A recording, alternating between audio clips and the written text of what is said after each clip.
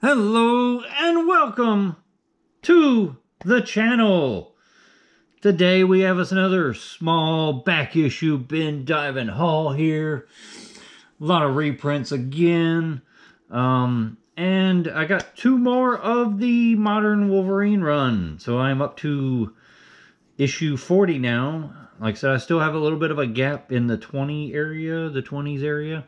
But I think I'm only missing like 5 books or something of that nature. So not too far off from having up to 40 off that run. So that's pretty cool.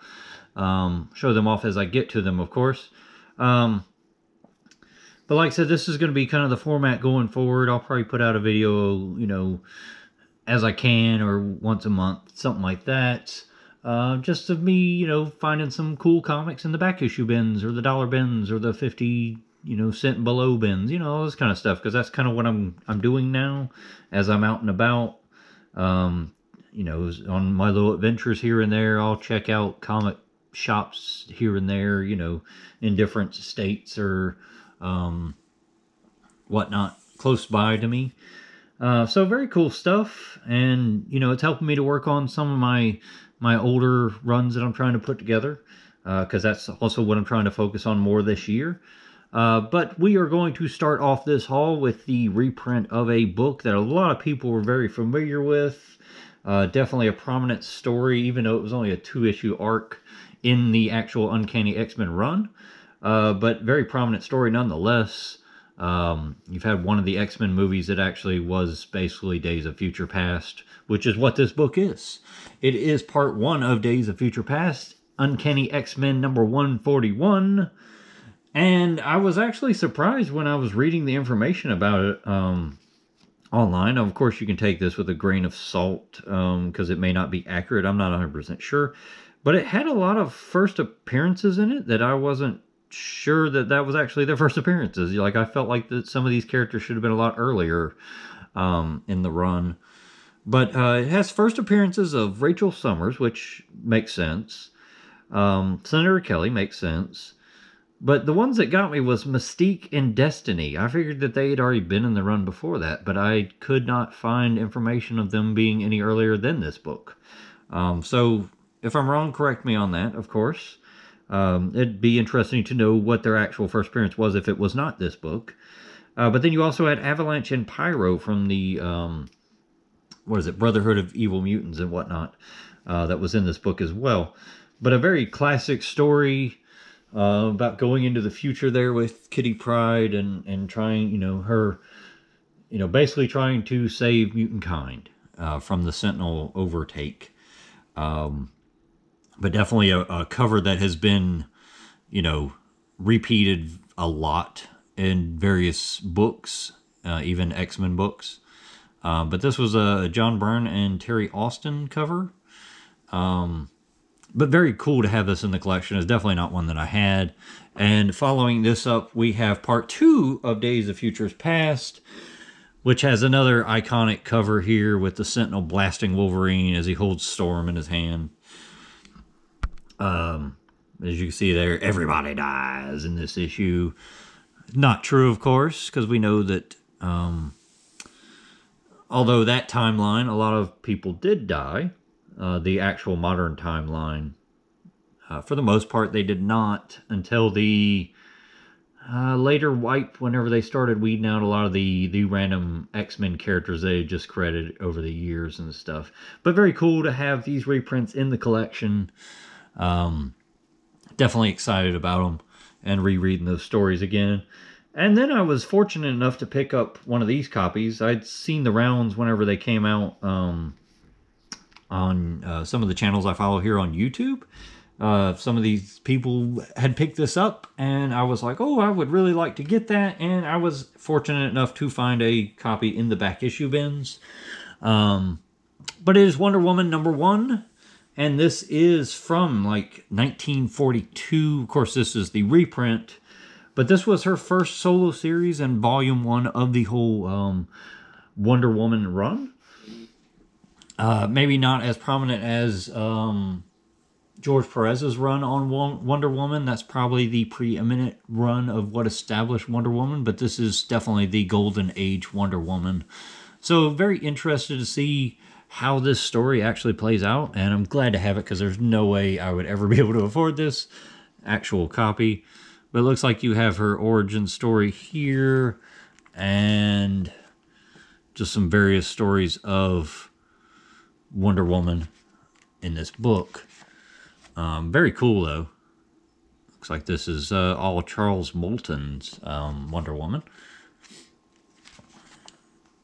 But another one of those books that's, you know, presented in its entirety, so there may be some things that are not right as of today's standards, but, you know, it's historical accuracy, so I'm glad that they put it in there, you know, because it does keep the comic the way that it was originally intended to be read. So I like that about the way that they do these reprints that, you know, especially DC's been doing here lately.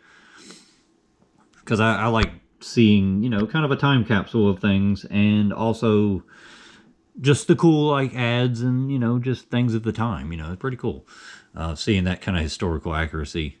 But very glad to have this in the collection.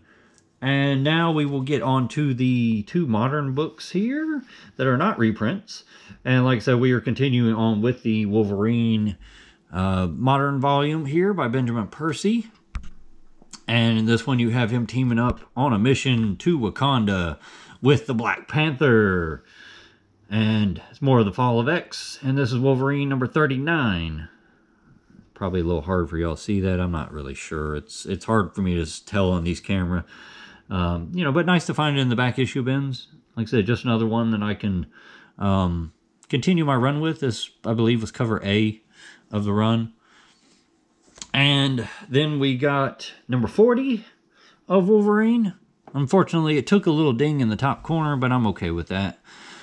This was the Peach Momoko variant edition, the Nightmare edition, which it looks like he's got all the cables and stuff running through him from, you know, when he was having the Weapon X program on him. Kind of a funky looking cover, but, you know, of course that is Peach Momoko style, and I do enjoy her style. A little iffy on this cover is whether or not I enjoy it. I'm still trying to figure that out, because there are some aspects that are really cool, and then there are some that are kind of weird, like his eyes. That's just kind of weird to me. But yeah, I'm glad to have it in the collection either way, and like I said, I can continue reading the Wolverine arc of the Fall of X and everything once I get the last few books I'm missing out of the Wolverine run, and then whatever comes after this, because I've not really been keeping up with what's been coming out, you know, other than what people show, and unfortunately a lot of people don't show the new Wolverine book on the channels I watch, which is fine. I mean, I'm not, you know, I like the books that they show, so not complaining at all. But yeah, like I said, I don't really know where we're at, and I haven't really looked because I, like I said, stopped kind of doing the pre-order thing. But with that, we are going to draw this small little, you know, haul here to a close. For everyone that, you know, watched this video, even if it was short, thank you for spending the time on the channel. And if you made it to the end here, I really appreciate it. And just keep looking forward to more content coming out as I put it out. Like I said, there'll be a lot more of my gaming stuff, kind of, because it's easier for me to do, because it's not expensive, you know, because a lot of the games I'm getting for cheap, or I have a bunch of them already. You know, it's just kind of filler. You know, comics are still my main passion outside of, like, you know, taking trips and things like that. But, you know, like I said, just due to financial constraints this year and just trying to get myself in a better spot financially and mentally, you know, I'm just trying, you know, to cut back on a lot of things that I used to do a lot of, but I don't want to eliminate them entirely, you know, like I did with the comics before. You know, I'd taken a break because of family issues, and, you know, I'm glad to be back in it. I do love the comic community. It's great. Very close-knit, friendly community for the most part. And, you know, like I said, I just will slowly be doing these hauls here and there. I'm not going to go crazy like I did at the end of last year when I was getting back into it, and having a lot of books coming in that I pre-ordered or picked up. So, yeah, it's going to be a little bit slower on the channel, but hopefully the content will be better because of the books that I am able to hopefully pick up.